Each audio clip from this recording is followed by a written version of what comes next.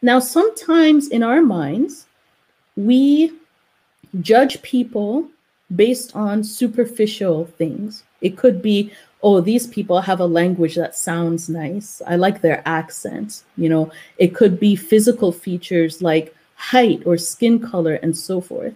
So maybe in the first part of the verse, I said, okay, there's an action item. I need to go out and I need to learn from other cultures. But how do I pick who to learn from?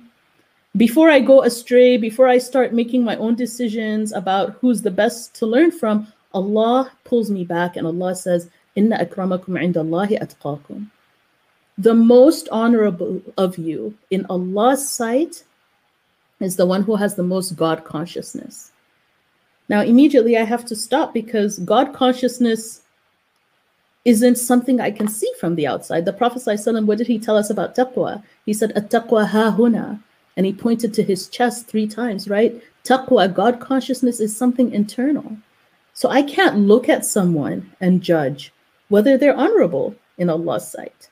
I can't look at someone and judge whether I'm better than them or they're better than me, right? And then the ayah ends, Inna Allaha alimun khabir. Allah is fully aware.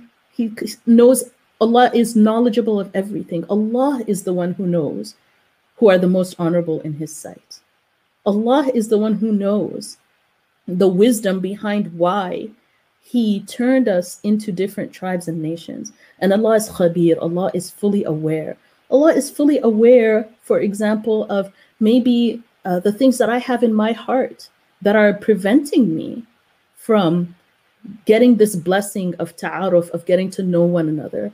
Allah knows the things that I have in my heart that make me feel that I might be better than someone else, that make me feel a little bit, iffy about learning from other people. Allah knows those things. And so in this verse, Allah is encouraging us to realize that there is a beauty in our diversity, that there is great benefit in getting to know one another and having a diverse community, having a diverse social circle.